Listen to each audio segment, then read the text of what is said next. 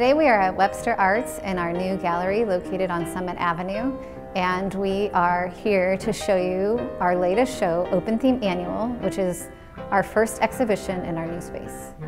Our juror for the show is me, Jay, and she chose 50 pieces of artwork that represent artists from 15 different states, including several local artists that work here in our community. So Open Theme Annual is one of our most popular jury shows of the year because artists can submit their best work in any medium. No theme is required, no specific medium is required. If you come to the show, you're going to see paintings, you're going to see drawings, photography. We've got clay sculptures, we've got wood sculptures, and kind of everything in between. So it's a great way for you to see a variety of artwork all in one place. When people come into the gallery, they really like this show because there is such variety and diversity in the work that's represented here.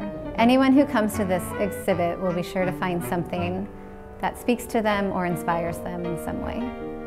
The mission of Webster Arts is to enrich the community through art experiences. This show is a great way for people in the community to see art that they may not otherwise see. Our new space is located in the heart of Webster Groves and is accessible to anybody out in the community. We're surrounded by many local shops and restaurants, and ours is an easy stop while you're out and about. Open Theme Annual runs until February 28th. You can find out more about this exhibit and other upcoming events for Webster Arts on our website at www.webster-arts.org.